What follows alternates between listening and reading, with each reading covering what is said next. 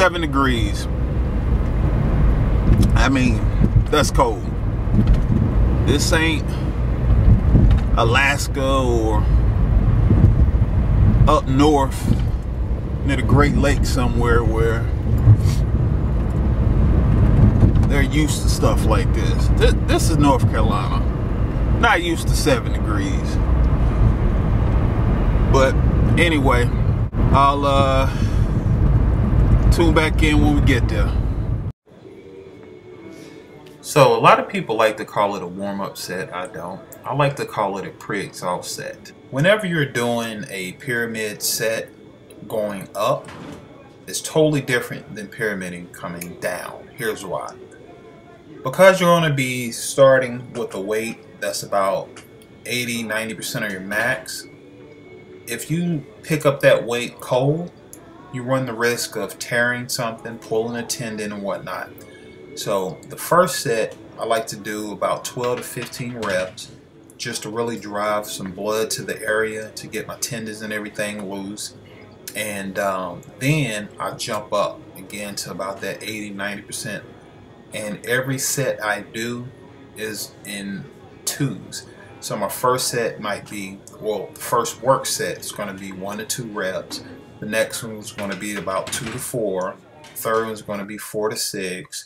And you get my point. The next one is going to be somewhere between 6 to 8.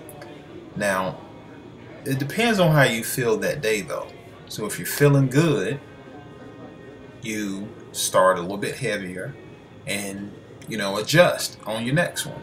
So if one week you come in the door and you're doing, say, 190 pounds starting off and you're on a pyramid down, just because you got it last week for 1 to 2 reps, say 2 reps, doesn't mean this week you're going to do 2.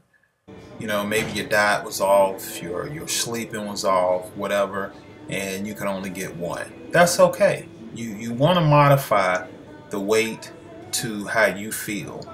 Unlike some plans that want you to stick to a rigid structure, I don't believe in that. I totally believe in listening to your body and doing what feels good on that day.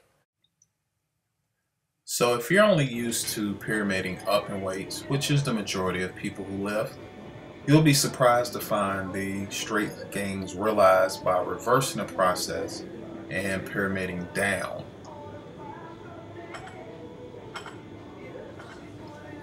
Oh yeah, one last thing. Always put your weights up when you're finished.